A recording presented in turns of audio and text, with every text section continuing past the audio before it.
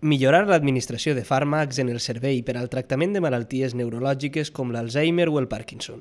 Aquest és l'objectiu del treball que estan desenvolupant investigadors del Campus de Gandia de la Universitat Politècnica de València amb la Universitat de Columbia, Nova York, Estats Units.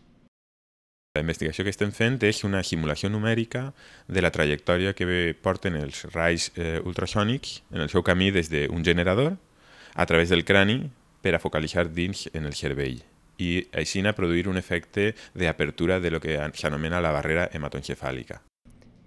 Per això, els científics treballen en un sistema que permeta permeabilitzar la barrera hematoencefàlica amb ultrasons, de manera que es puguen administrar els medicaments però sense danyar-la.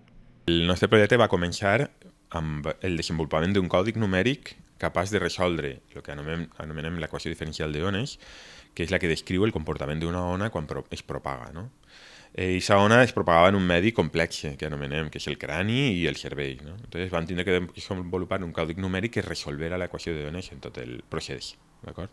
A continuació vam fer estudis sobre què passava quan augmentava molt la intensitat d'aquesta ona i vam estudiar i publicar els resultats d'aquesta investigació.